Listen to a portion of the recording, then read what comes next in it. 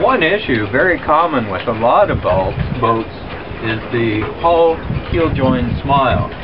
This is caused by the lateral force on the keel, especially on a beat, trying to hold the boat from slipping sideways and generating lift to move the boat forward, causing the keel to flex in relation to the hull,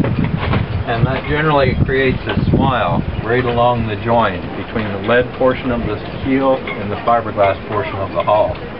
Now this can be faired, as we've done here, with epoxy and then covered over, and that'll be good for, well, until the first time that the boat's used, and then it'll start to crack along the join again because of that flexure between the keel and the hull. So a good solution for this is to allow the keel to flex, because it's going to, whether you want it to or not. What we can do is, where the smile normally occurs, just put in a little V-groove and a bead of 5200 adhesive sealant from 3M, and that will allow the keel to flex,